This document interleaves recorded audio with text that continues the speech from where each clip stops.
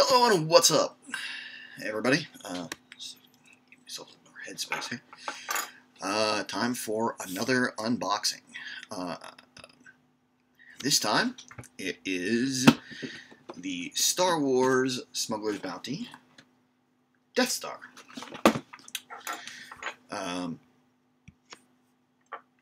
As with everything, here's kind of the info you need to know. Every month, Funko does a series of crates with a theme. They have 3 services. Smuggler's Bounty for Star Wars. On the same month schedule, on a same corresponding month as Star Wars, they also do Legion of Collectors, which is their DC one. And on the opposing months, they have the Marvel Collector Corps. This one's Smuggler's Bounty. The theme for this one, for this month, is Death Star. It is no longer available directly. As you can see, next month's, or not, well, the next one, which will be the November one, that's going to be the next one that's up, is Rogue One. Correspond with a new movie coming out in December. They have already announced, as you can see here, the new pops that are going to be available in that particular crate. They are going to be a Jyn Erso, which is the lead character from the movie, and one of the Death Troopers in an exclusive pose. Both of them are going to be exclusive to the Smuggler's Bounty. So that's the next one up there. So let's get into it. As you can see, it's pretty much the standard Smuggler's Bounty box. You've got logos on the front and the sides. Top's got that. The back has the requisite legal details. The bottom is black with the address label on it. I'm not going to show you that. This month I have actually managed to not pay any attention to the spoilers. One thing that bothers me a little bit is that immediately after the crates are no longer available, Funko posts an official unboxing of them right on their YouTube channel, which you're more than welcome to go check out.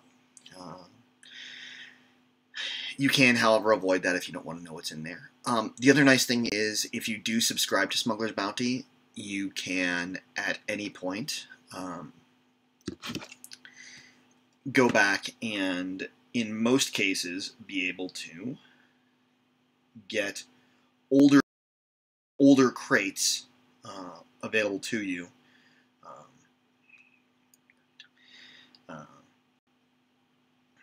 For purchase. You do have to be a current subscriber to do that, so you do have to get, so like if you wanted to get the Death Star one, this one, you would need to subscribe to get the Rogue One one.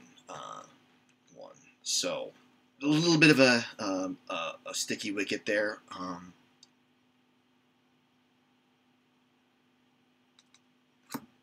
But it's something that happens. It is better that it is available after the fact. If there is one that you happen to be interested in that you've seen from my channel or checking out Funko's YouTube or any of that. Sorry about this. I am, rather than getting up and going across the room, getting set so I can turn off the backlighting that I've got at the moment. There we go. That should be a little bit better for you. Forgot to do that before I started things off. So, let's crack into this. To start out with, we get a pin with every one of these crates. This month, it being the Death Star is the theme, we have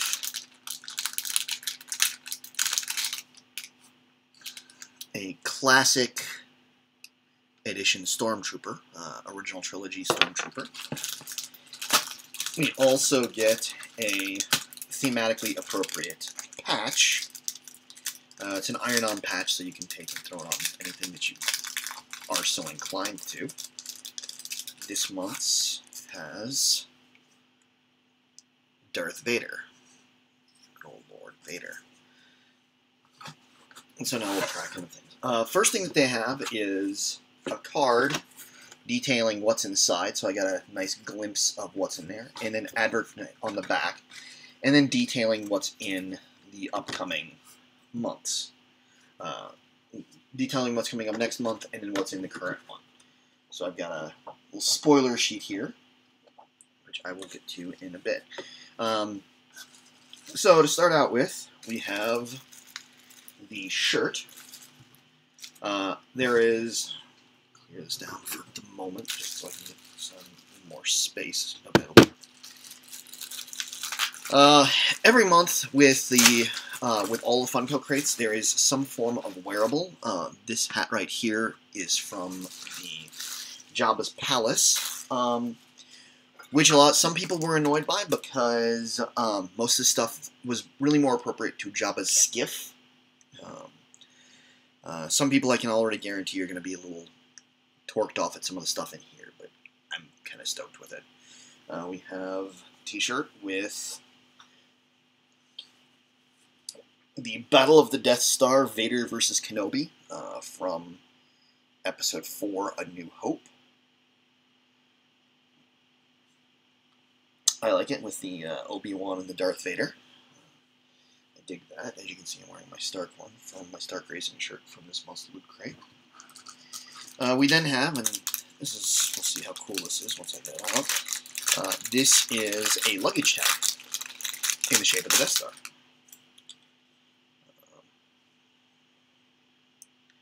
Classic original Death Star, not the partially complete one from Jedi. It's rubber. It's a kind of a standard rubber.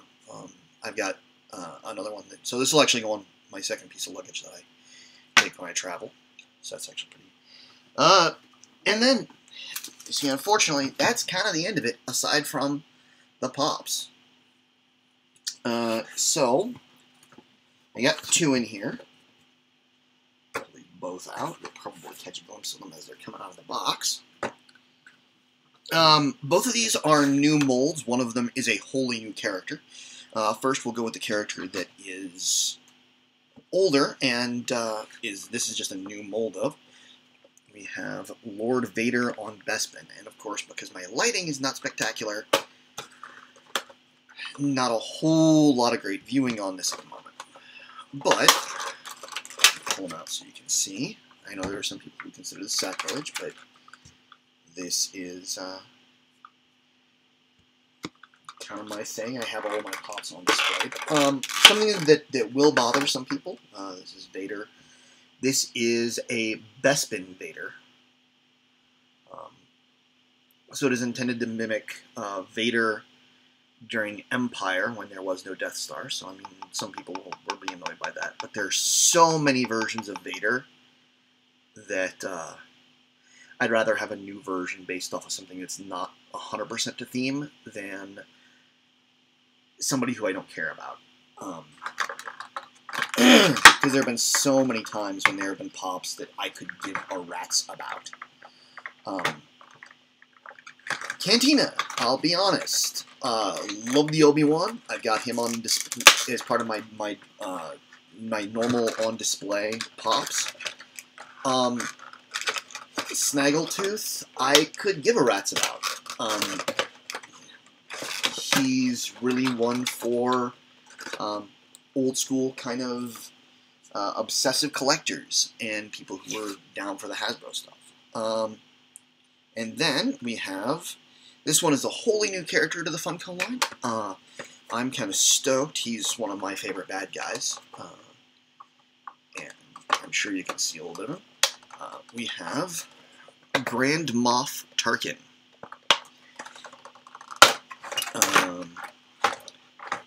Probably one of the only guys in the entire Star Wars universe to ever basically get to boss around Darth Vader once he was Darth Vader.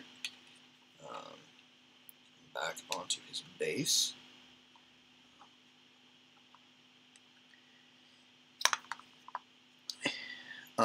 Like Thrawn, Tarkin has made appearances in the recent Rebels animated series.